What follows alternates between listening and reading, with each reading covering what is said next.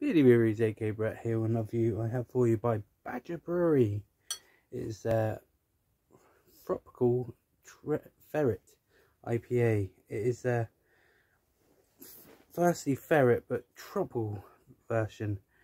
After hard years of work and brewery, it was high for us a Ferret getaway, so the gang went surfing USA from the shores of Pacific west to sun-drenched beaches of California, gathering hops along the way with pockets full, and the gang caught one last wave before heading back to Dorset. Fair enough. What we got? Ingredients: contains malted barley and sulfates.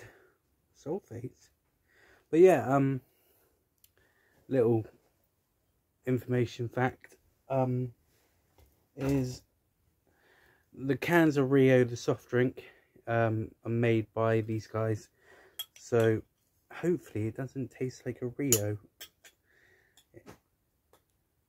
It doesn't say.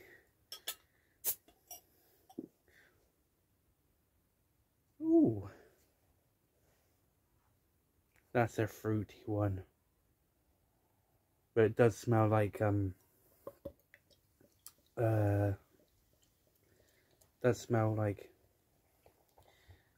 Rio. There's passion fruit on the neck. Yeah, I poured that like a knobhead, but what we got? Nice golden colour, to be fair. Golden with 3-finger head. Carbonation high. Not bad, not bad. Oh yeah, passion fruit, mango, pineapple. Definitely nailing with the tropical flavours, but at the same time it smells like a Rio. But yeah, cheers.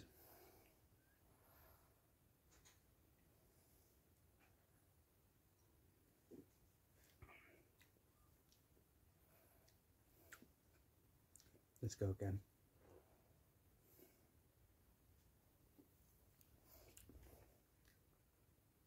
That's actually not bad.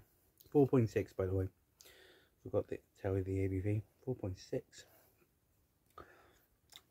That's not bad. There's the tropical. What I got on the nose is present in the taste, but there's like a nice bitterness. It's really nice, and I got this room temperature. Like, it's actually quite nice.